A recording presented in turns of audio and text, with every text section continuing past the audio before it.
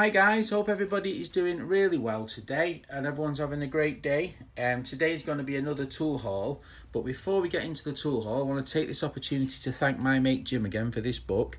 Really cool. People asked a couple of questions about it. It's a Book and Hickman Limited. They made catalogues and they were a main seller. Book and Hickman, look like that. They had London, Birmingham and Manchester, so 3 big cities, and this is from 1934.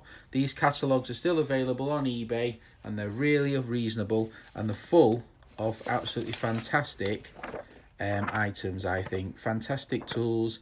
You'll almost certainly, if you've got some old tools, you'll find some of them in here, certainly, because you'd really struggle not to. But today we've got a tool haul and really cool one. So let's zoom in and have a look at this little ad here. So we have got here a case opener, foreign because it's made in Sweden, an exceedingly useful tool, can be used as a hammer, nail puller, case opener or hatchet.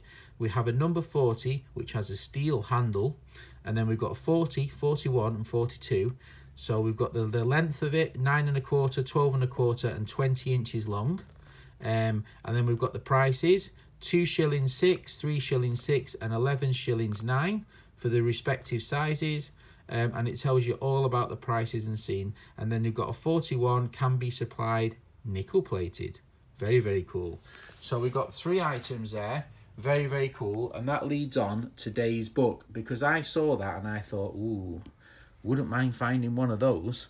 Well, lo and behold, you know I did, because it's me. So let's move on and I'll show you what I found. Right guys, so as you can see, I've been accidentally buying again. So I can't believe what I found here and I'm super excited. This is probably the most excited I've been on a parcel and opening in a long time.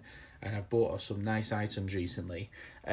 So basically the first item I came across was the number 41, which is the bahco crate tool with the wooden handle. The handle's in, I don't think it's the original wood, and I think someone's put a bolt through it, but it's in okay condition, made in Stockholm, and it's got 101 at the end. The hammer looks to be in reasonable condition. The blade doesn't look chipped, and the edges didn't look chipped. Now I paid, trust me, these are very collectible in England, and I was really pleased to be able to find one. So I paid a hefty price, and I got talking to the seller, and the seller was also on Instagram, and he's got a fantastic site. He mostly deals and sells and collects axes and stuff, interesting tools like that. I asked him, did he have any other bahco tools, and he had these 2. So I came to a price and agreed a price for these 2. Plus then I had to pay extra postage as well. So what we have here is quite a nice condition bahco 18-inch, number 75, made in Sweden. And this is a nice one. It's at the bottom there, it's got a 124 mark on it. In rather good condition, got a little bit of muck, needs a good clean, but in condition wise, not too bad at all. A little bit of chewing up on the jaw, but not good. And then here, not too bad. We've got a 15-inch V steel 674. So I think this one is a little bit newer. This one is a little bit older, if I had to guess. And we got bahco Sweden, and this one also in even better condition, really. The jaws are really sharp on that one. So this is going to go as part of my display, these 2, because I've got hopefully, fingers crossed, I've got a bahco original new old stock bahco display board coming, and they will fit on that. So like again, really thanks to the guy who sold them me, but the real star of the show is this really cool bahco 41. Now I've seen, my mate Jim has had one of these before, but I've never seen one of these sell before. They're very rare, so because they're very early. Love this tool, brilliant. But the star of the show, without any doubt of any imagination, is this drop forged steel bahco number 41 crate tool. And I think that is the nicest crate tool in the world. I really do. There's some things in life just give you the fizz, and this is one of them. I mean, it's got a little bit, now I really don't know what to do with it. I think, John, I'm starting to become a patina man, and I'm really struggling. What do? Do I put high polish on it? Do I matte finish it, or do I just clean it up as it is? I don't know what to do.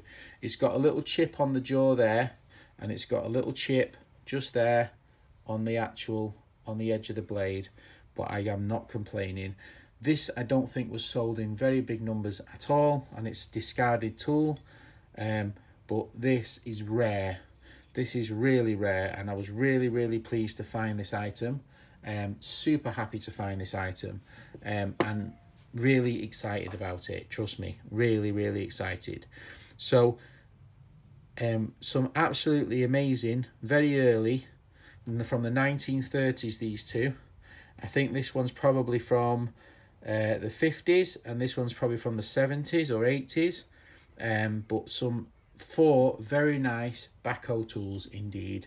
Super cool. But these 2 crate tools for me are something real special, and they'll be a centerpiece in my bahco wall display.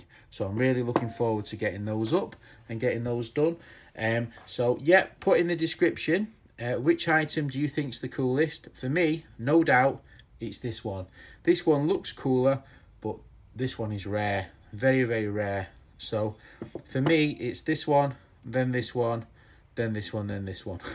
So which do you think is the coolest item? You might think the 18-inch bahco is the coolest. I mean, it's certainly probably one of the most useful tools. But yeah, put in the description how much you think I had to pay for all these items plus shipping. It wasn't cheap, so I wouldn't put anything starting, you know, unless it starts with a decent number. All right, thanks for watching. Take care. Have a wonderful day. Bye.